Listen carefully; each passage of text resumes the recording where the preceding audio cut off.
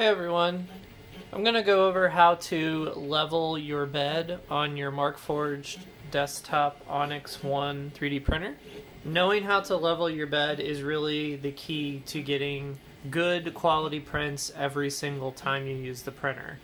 That in combination with having extremely dry filament and having a level bed are the two things you can do to guarantee perfect prints every single time.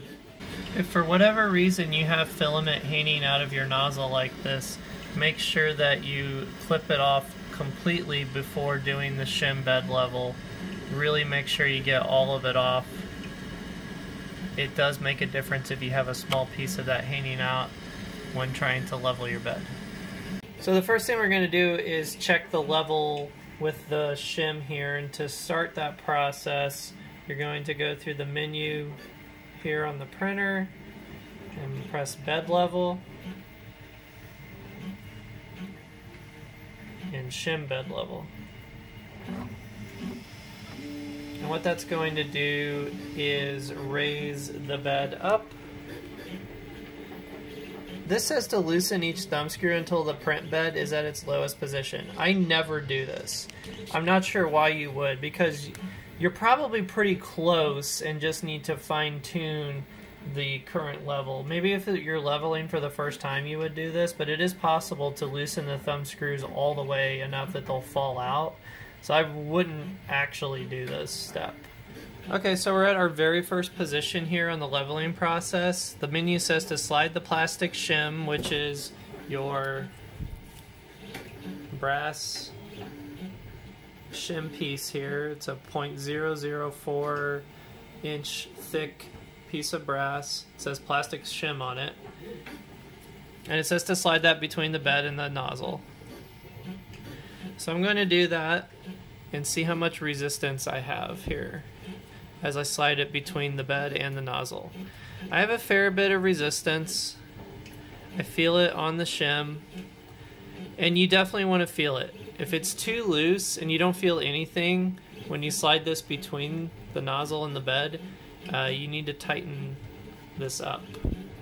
So just for demonstration purposes, screwing the thumb screw to the right moves the bed down, and unscrewing it to the left moves the bed up. And I'm going to just keep unscrewing this until I feel some resistance, but not so that it's so tight that I can barely move the shim. It's definitely a feel thing, and you want all three of them to be the same. Again, on the second one, I'm trying to match the first one, the resistance that I felt.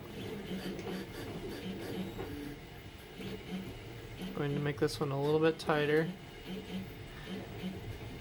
And on some of these you'll find just a very small amount of movement on the thumb screw will make a huge difference. So sometimes it's just barely turning it to get it to where you need to be.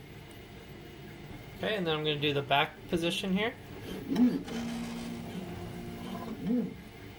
This is the hardest one to do, by far. It's really hard to get the shim back here. It's my least favorite thing to do on these printers, probably.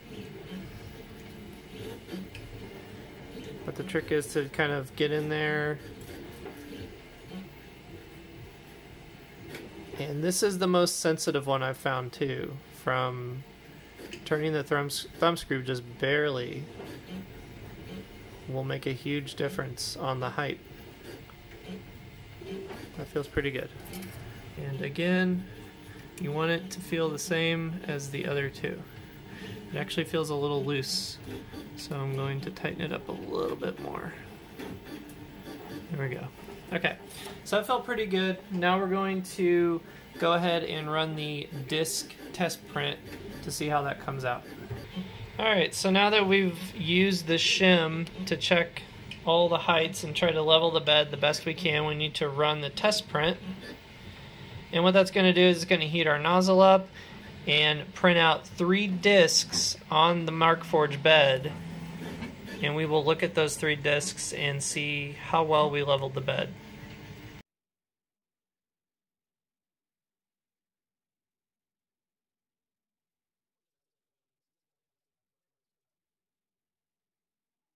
So now we're going to look at the 3 discs that just printed after the leveling process. When you first look at them, they should, one, be flat like this. You may have a little bit of material bump right there, but that's not unusual. When you run your finger across it, it should feel fairly smooth. You may feel some of the layer lines. It's just one layer thick. But really, some of the things you may see if it's not properly leveled, not enough material coming out. When you run your finger over it, it's extremely rough. I've seen that before. Or if it's too far away, you may not have the filament really melting and attaching to the plate very well. If your disc isn't really adhering to the plate, that's not a good sign either. And you want this on all 3 of them. So if I move over here, I can get it in view here. Here we go.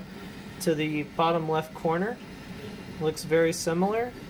I'm not seeing any gaps or anything between the edge of the circle either. That's another tail sign of either being too far away or too close.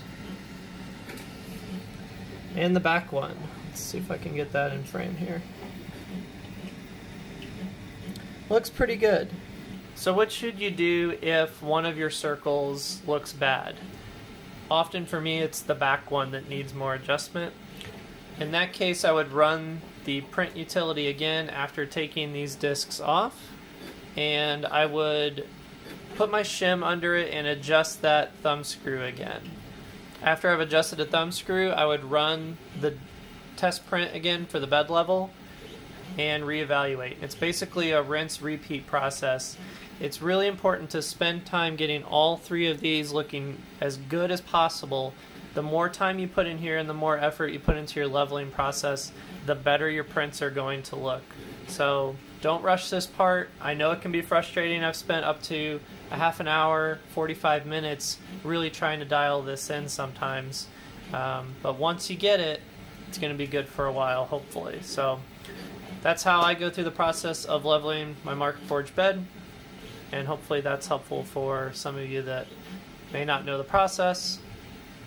Thanks for watching.